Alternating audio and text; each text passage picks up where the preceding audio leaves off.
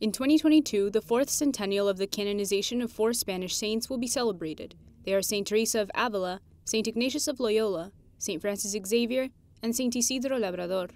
That's why the Bishop of Avila traveled to Rome to ask the Pope to visit his country for the occasion. Con lo cual le hemos dicho al Papa que tiene un póker. We told the Pope he has a poker of Spaniards, 2 from the Society of Jesus. The Pope welcomed this. He laughed and told us he's open to the idea, but that his preferential option is for the smallest, most impoverished countries. For the bishop, it's significant that the Pope welcomed the delegation from Avila to receive the invitation. They know that, although there's only 1 year left until the 4th centennial, it's difficult for Pope Francis to visit Spain because of the pandemic and because it's not a periphery country.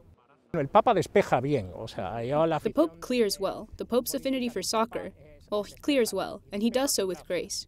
I think he will fit in well, but we've also seen the difficulties of the pandemic and the difficulty of movement on trips, which would also mean large concentrations of people. For now, the Pope has confirmed only 1 trip. It will take place in March 2021, when he will visit Iraq. The pandemic has obligated him to cancel a trip to Malta and another one to Hungary, and to postpone important events like World Youth Day in Lisbon and the World's Meeting of Families in Rome.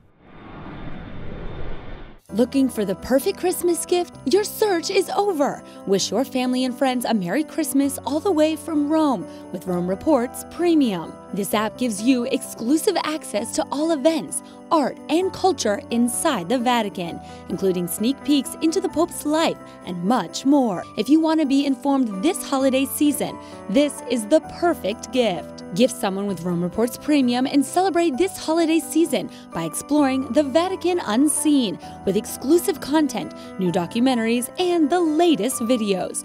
Go to www.romereports.tv or download the app on Android or iPhone and subscribe to the service today.